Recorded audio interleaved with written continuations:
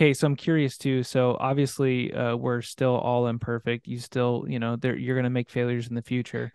When you come across something that's discouraging, how do you work through that now? What do you do to work through those feelings?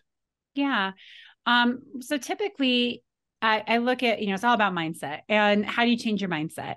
Yeah. And so one of my tricks is that, especially when I'm feeling discouraged or negative, I realize I'm telling myself a story.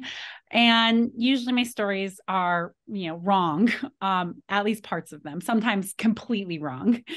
But what I do is I try to tell myself, like, what are like three alternative stories than the one that you're telling yourself?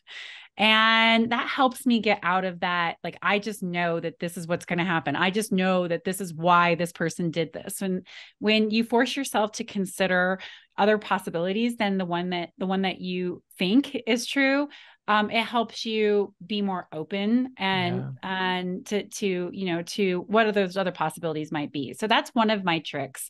And then if I'm ever feeling really discouraged, I go exercise.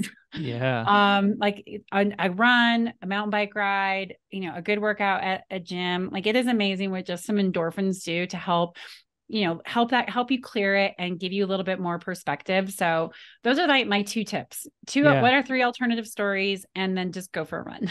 I love the story one, and I've done the exercise, and I think that's great advice too. But I'm really drawn to the story one because I don't think I've ever had anyone talk to me about telling yourself different stories, because obviously there's power in a story. And I think what we can do is just get fixated on one, but I've never thought about telling myself four or three or four different stories. That's really, I'm It's going to use that going It forward. is an amazing tool. Yeah. And so for me, I like to write them down, right? It helps with the brain, to say, Yeah. I'm just going to write down three different alternatives than this really negative thing that I'm telling myself. And yeah, and it helps me.